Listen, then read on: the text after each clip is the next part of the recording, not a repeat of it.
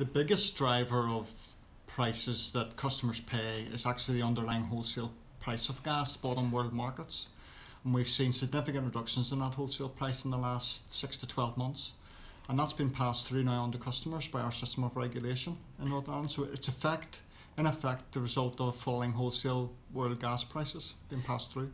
Now, if gas prices come down, we might expect that to have an impact on electricity costs. So what's the story there? Yes, so they eventually will feed through into electricity, you're right, because gas is one of the key fuels used for electricity generation. We're looking at that at the regulated electricity prices now. We would expect to complete a review of those in the coming months and announce any reduction then on the back of that review.